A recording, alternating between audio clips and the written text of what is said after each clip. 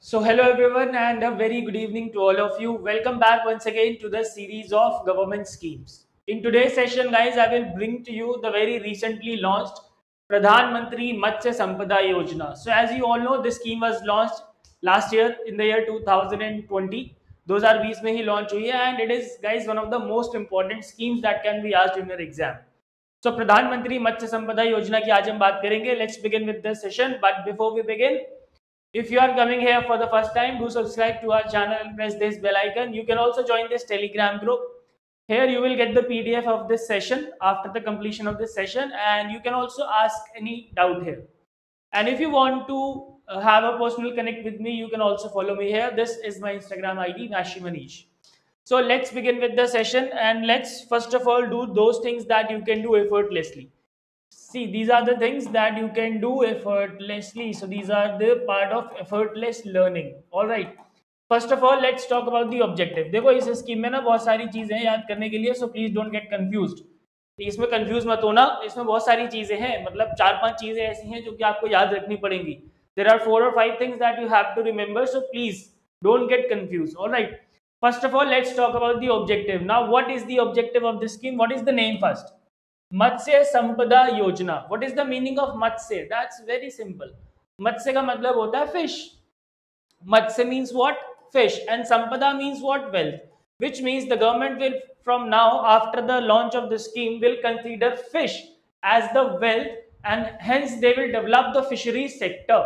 वो क्या करेंगे? Fisheries sector को develop करेंगे, and therefore, and hence you can say the government wants to bring about a blue revolution. All right. ठीक है, ब्लू रेवोल्यूशन वो लेके आना चाहते हैं by developing the fishery sector.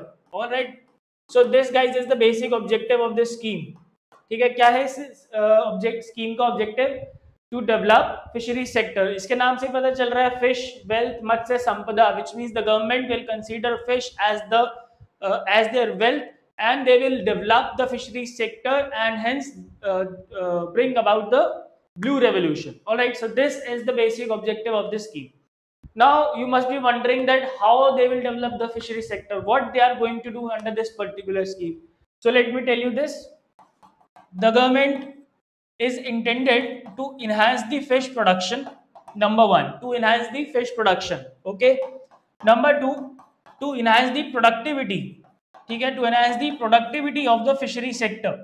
Fishery sector की जो प्रोडक्टिविटी है उसको बढ़ाया जाएगा.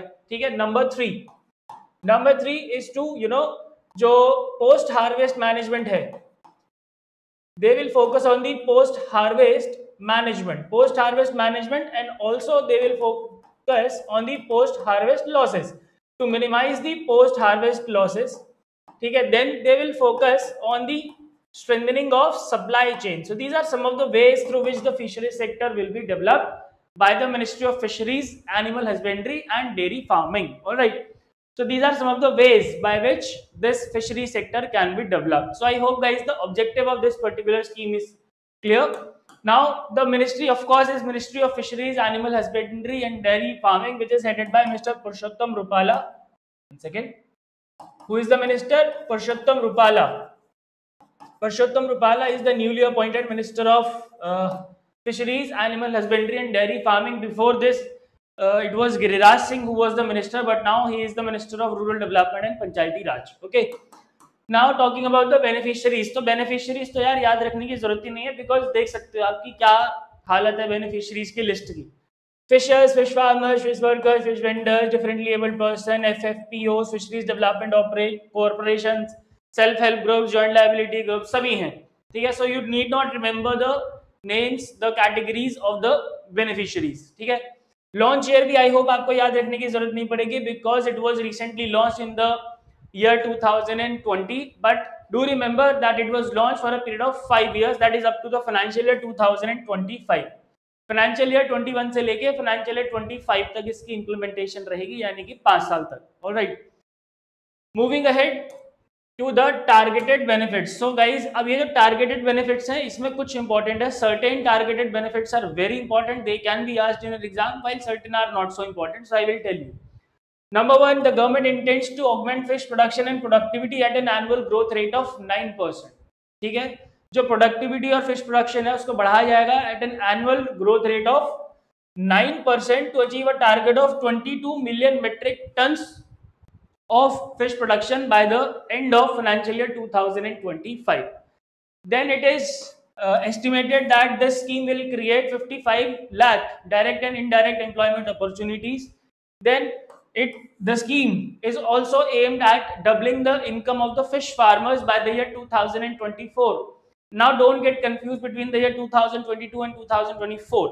वो जो 2022 तक हमें डबल करना है, that is the farmers income, यानी जो एग्रीकल्चर वाले लोग होते हैं, खेती वाले।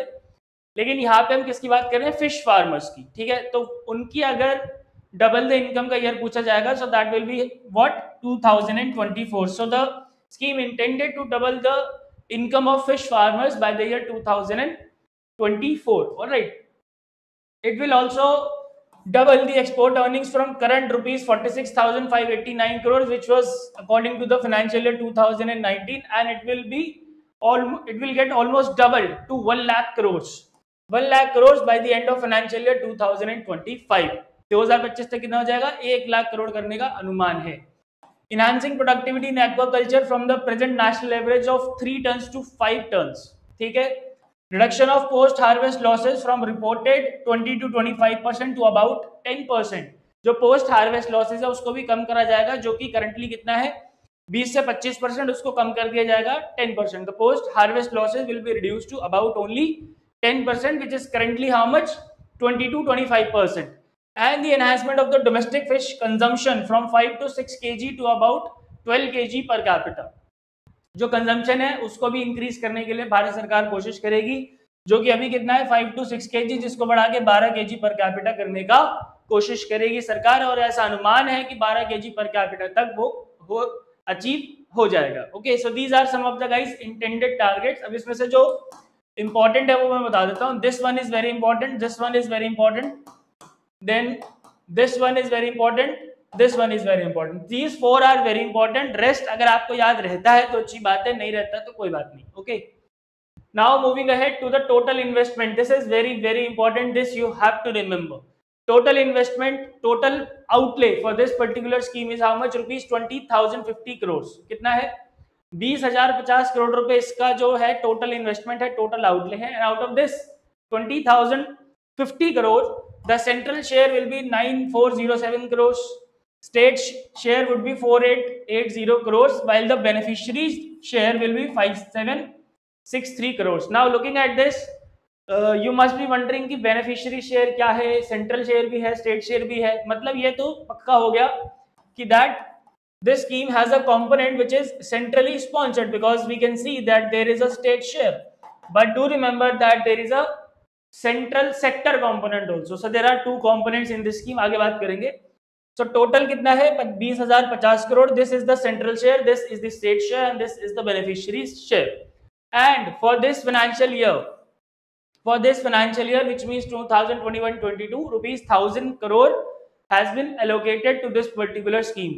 This is very guys strange that in total rupees 1,220 crores is sanctioned to the Department of Fisheries। Department of fisheries को कितना दिया है? 1220 करोड़। और इस 1220 करोड़ में से 1000 करोड़, ठीक है, 1000 करोड़ यानी कि ऑलमोस्ट पूरा ही हो गया। 1000 करोड़ किसको दिया हुआ है? प्रधानमंत्री मत्स्य संपदा योजना को। Okay, now these are the components. So as I told you, there are 2 components, one is the central sector and another is the centrally sponsored। So both the components are there, central sector and centrally sponsored। Okay, now the central sector has 2 components, ठीक है, and centrally sponsored are also 2 components। Central sector has 2 components which are non-beneficiary oriented and beneficiary oriented। Then centrally sponsored also has 2 components, beneficiary oriented and non-beneficiary oriented। अब इसका क्या मतलब होता है समझ लेते हैं। See, under the non-beneficiary oriented, the funding from beneficiary side will not be taken। Complete funding will be provided by the central government or the state government, whichever is the case। If it is the case of central sector, then the 100% funding will be provided by the central government। If it is a case of centrally sponsored, then there will be a ratio, there will be a sharing of funds between the center and the state government। ठीक है, This is the case of non beneficiary. While in the case of beneficiary oriented, अगर beneficiary oriented की बात हो रही होगी, then some funds will be provided by the central government or the state government, whichever the case may be, and the rest fund will be provided by the beneficiary on his own. ठीक है, जो भी beneficiary होगा उसको खुद से वो fund देना पड़ेगा. Okay. So these are the two types of central sector and centrally sponsored, beneficiary oriented and non-beneficiary oriented.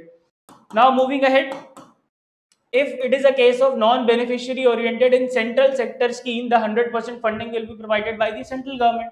All right. But if it is the case of beneficiary oriented, so in that case, the central government will provide 40% of the project cost in the case of general category of the applicant.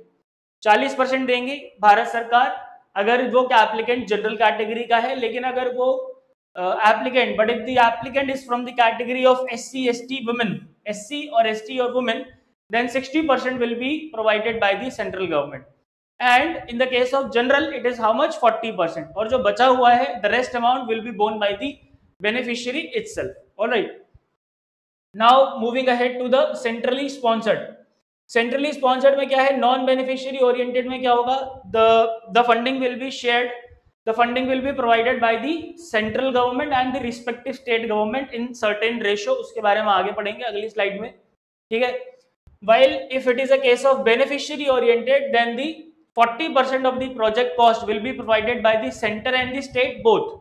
यानी कि जो उनका contribution होगा वो कहाँ तक limit होगा? 40% तक. If it is a case of general category applicant, while again if it is a case of SC, ST or women, then the 60% of the project cost will be provided by both center and the state. All right. So I hope guys this is clear and please don't get confused. बहुत आसान है. एक बार मैं फिर से repeat कर देता हूँ. So there are two components, central sector and centrally sponsored. Central sector में क्या होता है? 100% सेंट्रल गवर्नमेंट देती है. सेंट्रली स्पॉन्सर्ड में क्या होता है? शेयर होता है. ठीक है. अब सेंट्रल सेक्टर में दो कंपोनेंट्स है, non beneficiary oriented and beneficiary oriented. Non beneficiary oriented word से ही पता चल रहा है that there is no role of beneficiary. Okay, which means what? Which means 100% funding will be provided by the central government. Alright. But if it is a case of beneficiary oriented, then यहाँ पे तो नाम ही आ गया कि this component is the beneficiary oriented, which means certain funds will be provided by the central government and the rest will be borne by the beneficiary only. All right. Similar is the case with centrally sponsored. उसमें क्या होगा? If it is a case of non-beneficiary oriented, the funds will be provided by center and state both in a particular ratio, जो कि हम पढ़ते हैं centrally sponsored में वही है. यहाँ पे भी 60-40 है, 90-10 है in case of North Eastern Himalayan and 100% in the case of UTs with or without legislature. ठीक है. And if it is a case of beneficiary oriented, then 40% in case of general category applicant will be provided by the central and the state government in a certain ratio. This is the ratio. And if it is a case of SC, ST or women, then 60% will be provided by the center and the state in this particular ratio. All right. So I hope this is clear. No need to get confused. And ये share है, ये मैंने आपको already बता दिया. If it is a case of normal state, it is 60/40, northeastern and Himalayan state 90/10, while if it is a case of UT, 100% will be borne by the central government if it is a centrally sponsored scheme component. All right. So this was about the scheme, guys. I hope the scheme is clear. एक बार जल्दी से revise कर लेते हैं. First of all, what is the objective? The objective is to develop the fishery sector and to bring about the revolution in the country, and they will develop the fishery sector how?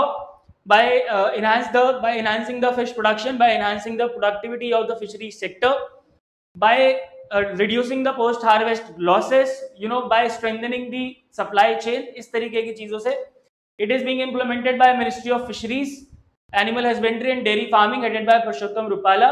These are the list of beneficiaries. It was launched in the year 2020 with a period of 5 years, for a period of 5 years up to the financial year 2025.